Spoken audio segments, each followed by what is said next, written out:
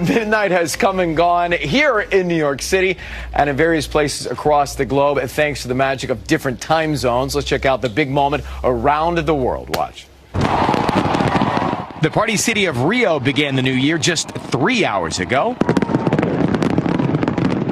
And this is something you don't see every day or even every New Year's Eve. A brand new Guinness World Record for the largest aerial firework shell. It happened 9 hours ago at the Ras Al Khaimah fireworks by Al Marjan Island. Congratulations to New York's own Fireworks by Grucci.